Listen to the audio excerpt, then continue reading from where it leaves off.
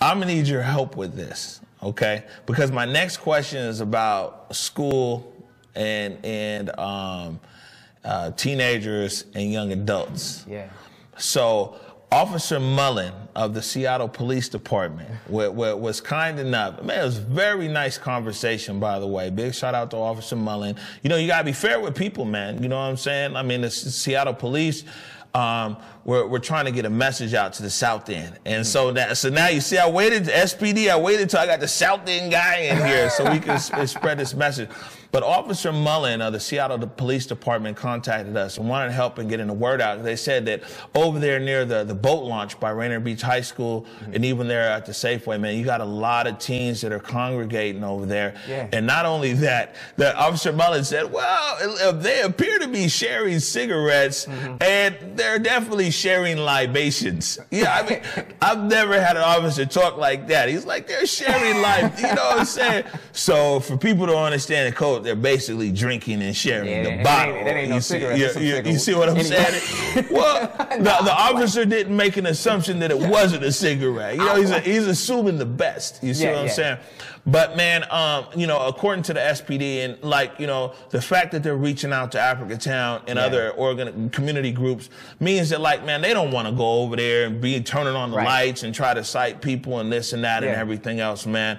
But how I bring this question to you is clearly that's an area right there. And if you're in the South End, if your kids are out there and everything else, man, let's hurry up and get over this. He said they were shooting a music video. This is the thing. And so Officer Mullen was like, man, I appreciate the artistic ingenuity of our young people to want to shoot a music video there at the Safeway. But, you know, the sharing of the libations probably isn't, you know, it's out of the social distancing guidelines.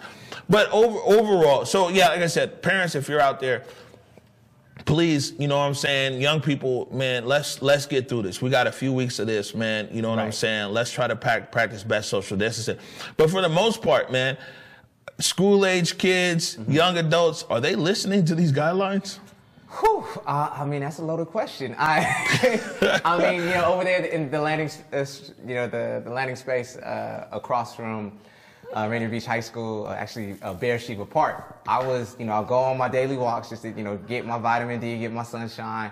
So I was passing by Bear Sheba the other day, and I mean, I got love for my folks. I got love for my people. You know that I do, Omari. But man, there was like 30 people, and it was looking like Medea's family reunion. And I was like, come on, y'all, you got the barbecue grill out and everything. It's like, man, I mean, y'all ain't 6 inches from each other. I know it ain't 6 feet. So it's. I mean, and I understand at the end of the day, it's like you're still, those folks, they're seeking belonging, right? And so, you know, we obviously don't want to shame them or anything like that. And I understand, and especially when you've been cooped up for so long, you know, you want that connection.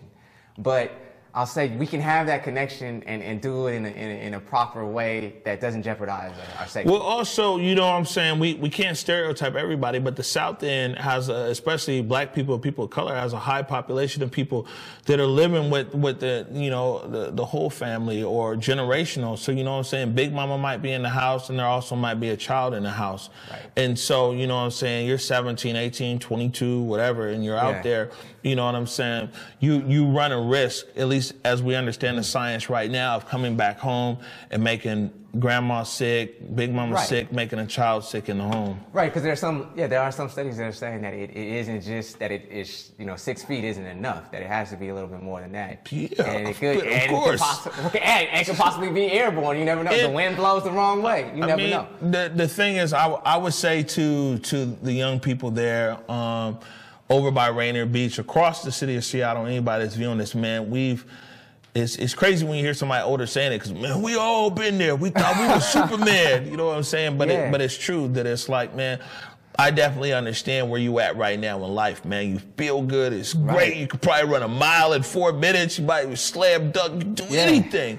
But it's like, man, and your immune system might be, you know, fantabulistic, but, you know, the social distancing, a big majority of it isn't about you. It's about who you might come in contact with, especially a loved one, and infect them. Right, and you know, we do know that it's asymptomatic. So I mean, somebody could You know, if you have a 25-year-old who apparently doesn't show any signs or symptoms, and they could still pass it along to somebody. So, again, like you said, I mean, we want to protect our community. We know we don't have a huge population in Seattle as is. Man, we want to make sure not to decrease that population. Let me tell you, man, gentrification and displacement already got it. So, right. so we've been get the camera there.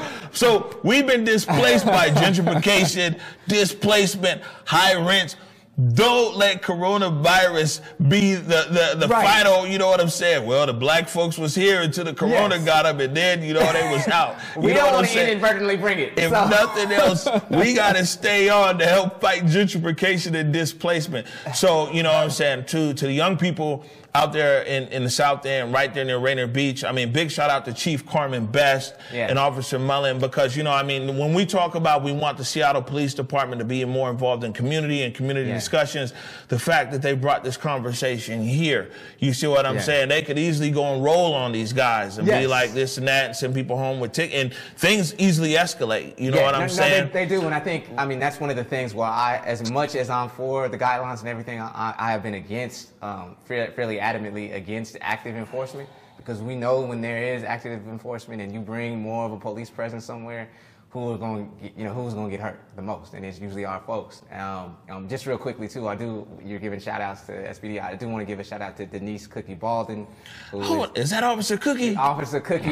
Much love to Officer Cookie. Officer Cookie. That's good people. Yeah, because I know she's been out there, and even when there have, been folks with younger folks who I have seen, and some older folks too, smoking more than just cigarettes, we made sure to just keep it cool and let people do what they do. So, right. No, that's what's up. I mean, policing is an issue where when they wrong, we be ready to hammer them quickly. Yeah. But when, you know what I'm saying, when they're doing what they're supposed to do, man, it's only fair to be able to acknowledge that and to be supportive of it.